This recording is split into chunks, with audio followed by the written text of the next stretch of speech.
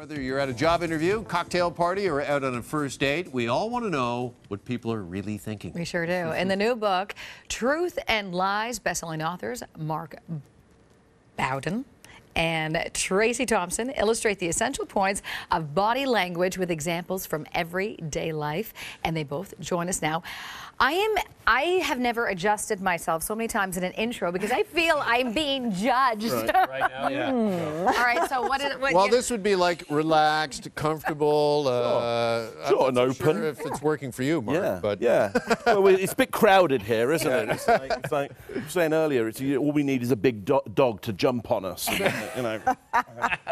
Well, if we could get you two to straighten up for just a second, let's talk about the dating world and online dating, because obviously it's exploded over the last, I don't know, decade or so. Yeah, there's a huge industry around it, and we were researching for the book, just found it fascinating. It's just there's a photographer that contributes to our book who is just in that world of creating pictures for online profiles, for online dating. How important is that, your picture? Because that's obviously your calling card and the first thing most people see, right? Well, that's how they judge you. Yeah, immediately. Immediately they're swiping based on what do they immediately see. Are they attracted? Do they think, you know, this will be a good relationship or a bad one based on microseconds of experience about you? So what should you do and not do in that profile picture?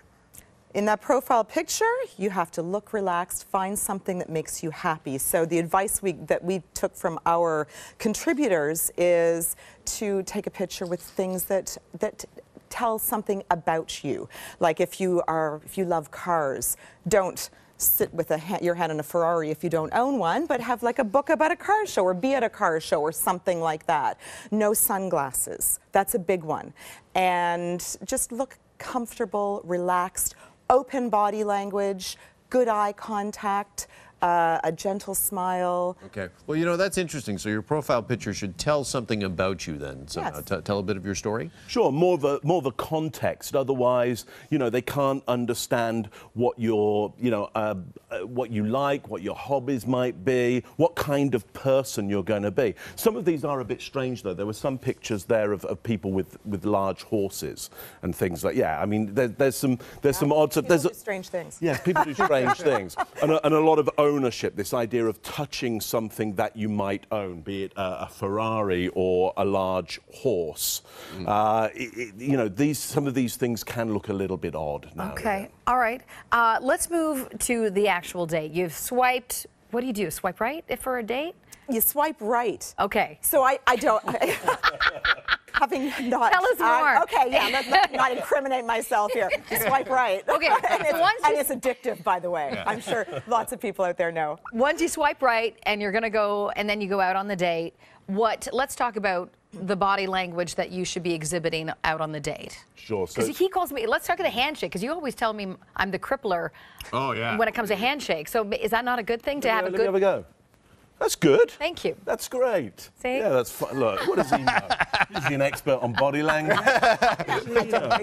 Yeah, no, that's a great handshake, because it was firm. You looked me in the eye.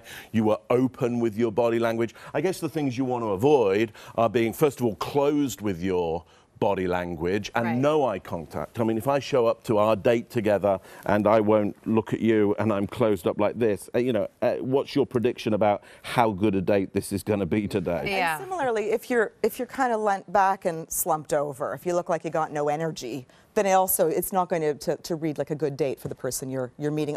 Even if you're just trying to relax, you could look so relaxed that you're going to fall asleep, you know? Yeah. So. Yeah. Is that key in the conversation as well? Make eye contact, do a lot of nodding, and that sort of thing? Sure. So eye contact means that somebody has value. So if I'm getting eye contact with you, that means you have more value.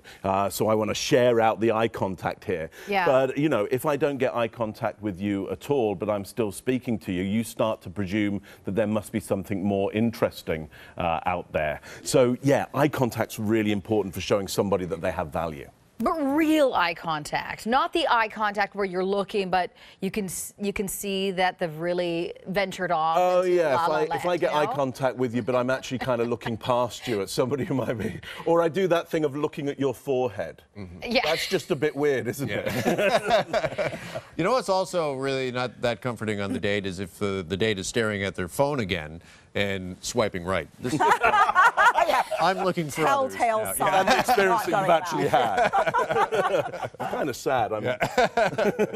Well, kiss or, okay, I'm going to go right to it. Kiss or no kiss? Because that's a heck of a piece of body language on the first date. I think we give advice in the book about how to test whether, when you make a judgment about how things are going, what you should do. We don't actually tell people to go in for the kiss. First we might say, like, you know, close the proximity, you know, get a bit closer, lean in, you know, smile, keep that eye contact going. You know, who's to know how the evening's going to go? But I guess if you don't win, if you don't play, you can't win, as they say. Right? Well, here's what we know. If you come in really fast in their peripheral vision, for sure they're going to go like this. Yeah. Okay? So you got to close it, as you were saying, slowly. Take it very, very slowly. Again, some kissing can seem a bit like an act of ownership. Remember, we kiss trophies that we've won.